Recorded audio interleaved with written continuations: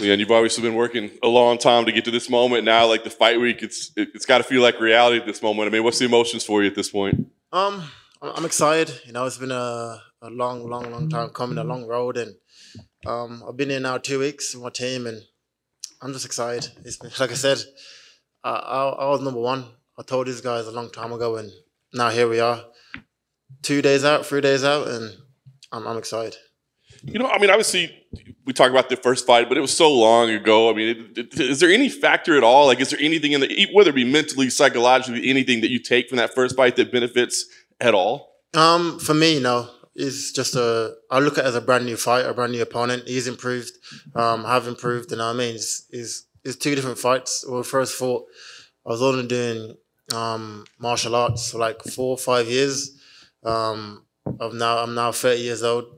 This is my 4th main event for the UFC, and it's 2 different fights, and I am excited to go out there and prove to the world. We know the run of bad luck that you had with the fight cancellations, with the no contest, all that stuff. I mean, was there ever a point along the way where you're like, this journey's stupid, like I'm done with it, like I'm not doing this anymore? You have them days, you know, you have ups and downs, you have days you think, oh, like the why me days and stuff like that, but you have to refocus your mind and also use that time to get better and better. And all this week I was feeling like belonging. I feel like this is how it's meant to play out. This is where I'm meant to be right now, you know. And but yeah, like I said at the time, it was frustrating having pullouts, getting COVID, and it was just a mad 2 years, you know. Now we're here. What's the most important part of this? I mean, is it about becoming UFC champion and that alone, or is it about some extraction of a measure of revenge of the last person to beat you? All of it. You know, obviously he was the last person to get a decision over me 7 years ago. But number one is to be world champion, because I know how much it means to my team and to my family and to me, and how hard I've worked to get here, you know. And so number one is to become world champion. The interesting part about this, right, is your grappling has gotten way better. His striking has gotten way better. But at the end of the day, what kind of fight do you expect? I mean, do you think that he'll want to come out and strike with you? Or do you think he ultimately just reverts back to his base? Yeah, probably. If I was him, I'll come out and try and wrestle, you know. I think he's gonna try to come out and strike. You got to think, like, he was a wrestler for his whole life, and to now he's getting like finishes. You're gonna fall in love with it. It's natural for that to happen, you know. But I am just leaps ahead of him when it comes to striking. He's a good wrestler, but I'm a good mixed martial artist. I can put it all together. Great jiu-jitsu, good grappling. So we'll see. When I picture the fight in my head, it all plays out different. But when you do fight, it never plays out how you picture it. You know? So we'll see. Nice. Last thing for me, I mean, Saturday night, you raise that belt. I mean, what does that moment mean for you to be world champion? Like, what does that represent for you? Everything, you know, it'd be a congratulations to myself as well for sticking through these ups and downs, sticking through these hard times, and then we thought, oh, Leon got bad luck, you know, and just being proud of myself for, like I said, sticking through it and going through it, and for my family, for my team, it would mean everything. Leon, a lot of talk about Kamaru's status in the history of MMA. Dana says that if he wins this, he could be considered the greatest of all time. I'm curious for you, do you think he could be the greatest of all time, or do you think he's the greatest welterweight of all time? Where do you see him in history of MMA? I don't know. He's a good fighter, you know. But I think to be the greatest of all time, I consider people like John Jones, and you have to be good at everything. You can't be good at just wrestling, or you have to be good at everything, you know. But he'd be in the conversation well, you're not going to beat me, but he'd be in the conversation, you know. So fair play to him. Do you think it's easier for you to kind of ignore all that stuff because you've been in there with him before and you know he's just human and it's not this crazy thing that you're not expecting? Yeah, for sure. Like all this pound for pound and all this, I just don't see it. I didn't feel it in the fight. I don't see it. I don't see it in his techniques. I just don't see it. You know, he's a very good fighter. He has improved, and I'm not going in this fight blinded, thinking, "Oh, this is another wrestler again." It's not. But yeah, I just don't see the pound for pound thing. But fair play to him. On the flip side of that, do you think the more he hears that, the more overconfident he could become? Yeah, it's natural. He's natural. Like that's all he's talking about now. He's pound for pound. The man don't wear he's stop wearing t-shirts. He's loving it, you know. So like I said, he's earned it. So I'm not gonna sit here and hate on him, you know. So fair play. There's no risk of you stealing his outfit ideas at the press conference this week? Nah, that's not me, you know. Terry Crews, he's sick. But nah, fair play to him. Yeah, a quick one right here. You said your league's ahead of Kamaru in terms of striking. So would you put yourself at the top of the list of best strikers in this division overall? Yeah, 100%. Definitely. When it comes to striking, in the top 5, like, who is it? When it comes to just pure striking, you know? Masvidal, that's probably the other 3, Gilbert Burns, Colby, and Masvidal, his last 3 fights. You probably put him as the best striker out of them 3. And he's the shit striker, you know what I mean? So it's like, him and Colby fought, just 2 wrestlers that decided to have a boxing match. When, I don't know what the fuck Gilbert did. He just came out and just swung for the fences, gassed himself out and got knocked out with a jab. You know what I mean? So it's, I don't know. I'm just leaps ahead of him when it comes to striking. Can I get your thoughts on Anthony Joshua's fights also fighting on Saturday against Usyk? It's a big night for the UK, you know, to have, and we're both going into rematches, which is crazy as well. I think we'll go out and get the win. You know, also I'm hoping for it to get the win, and it's going to be a massive night for the UK. And who do you have in the Eubank Jr. Conor Benn fight? I'll probably go Eubank. I think it'd be too big for him. I know they put like a readjustment clause on it, but I think it'd be too big for him, and it's too early for Conor, I think. Would you ever like to see a Leon, just back here a second, down in front of you. Would you ever like to see a rehydration clause in MMA? Do you think that's something that could work?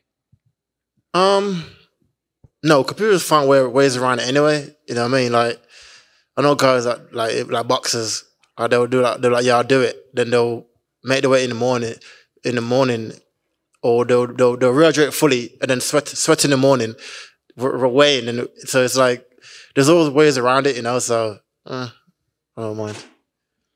Leon, Dana White told Yahoo Sports yesterday that if you win this fight, you guys are going to do I'm at a pound for pound if I win the fight. I should be pound for pound. Go on. But he said this would be an instance where ahead of time he'd be fine saying Kamaru deserves a rematch or a trilogy fight. Is that something you've thought about, that you not only would have to beat him Saturday, but back to back? Yeah, for sure. 100%.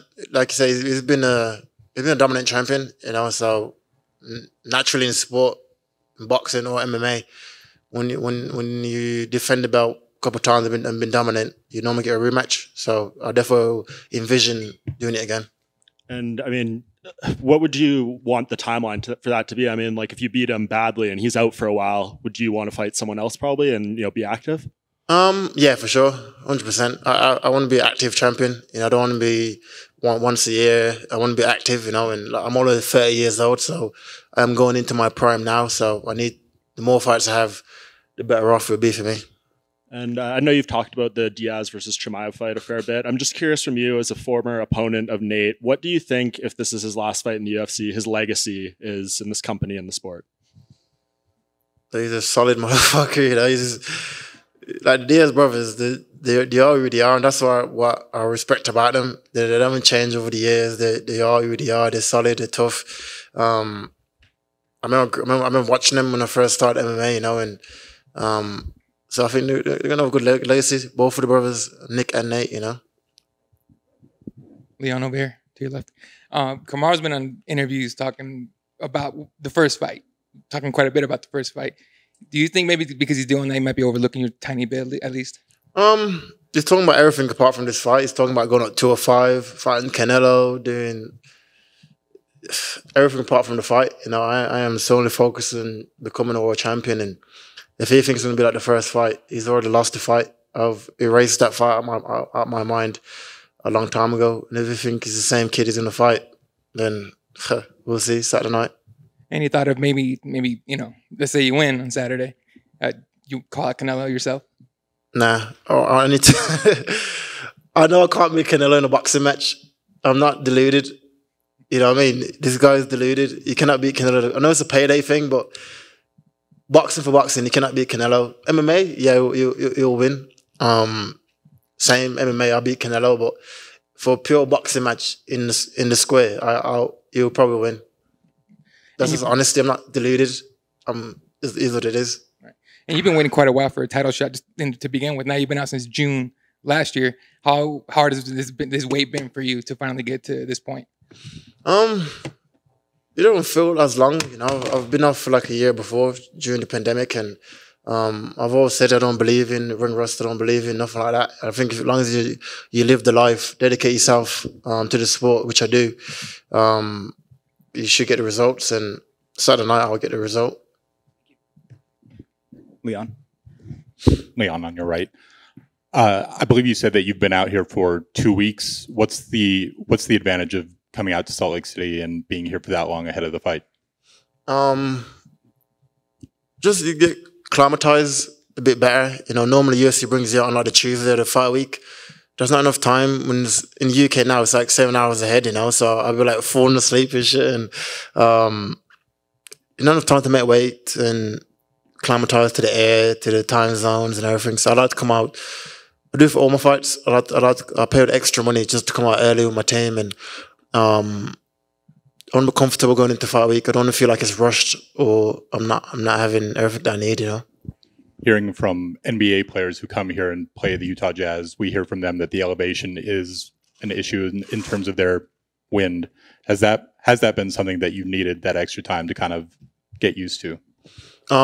Before, everyone was talking about the elevation. So like back home, I was like sleeping at sea level, you know. I had like a mad tent over my bed for the last 2 months, like sleeping in it. But when I came out, I couldn't tell no difference. It felt same, you know. I know the studies on it is not. They said some people might feel it, some people might not, you know. And since I've been training, I just feel like I'm back home in Birmingham. And this is the first numbered pay-per-view that the UFC has ever brought to Salt Lake City. What was your reaction when you found out that, you know, rather than fighting in Vegas or Los Angeles or wherever, that you'd be fighting in Salt Lake City, Utah? First of all, I didn't know where it was, you know. I was like, what the hell was that?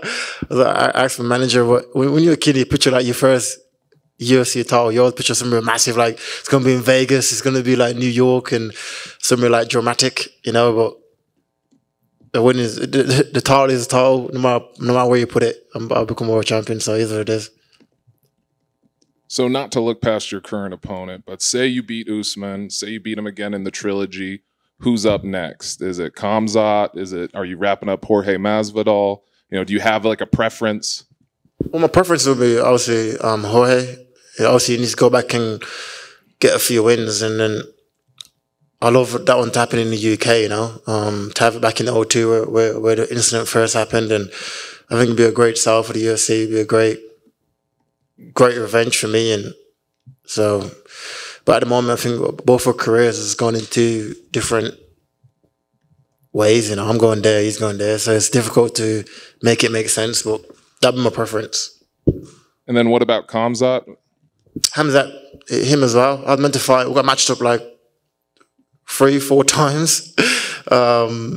So that fight will happen when it's meant to happen, yeah.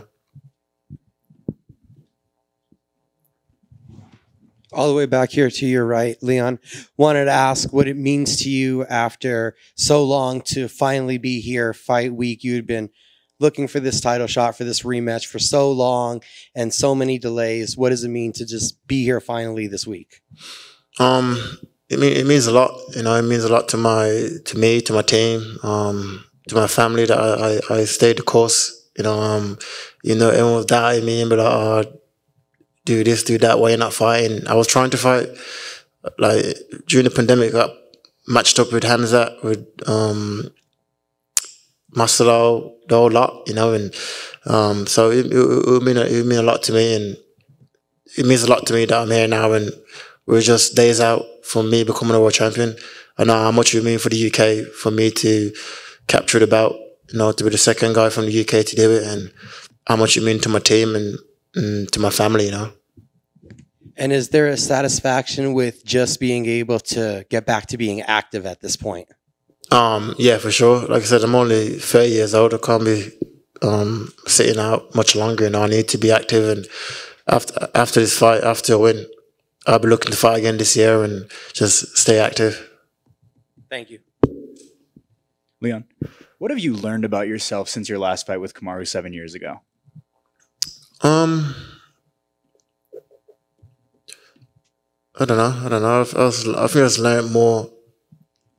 My belief in myself was correct. You know that what you think in your head, like that you're good enough to be here. That you are. You know, and I think that's what I'm most proud of myself for. My mentality that I've got, not just through MMA. I got it from life and what life has taught me. You know, so I'm proud of my mentality that life has given me. Thank you. Yeah, I need this. It's water loaded.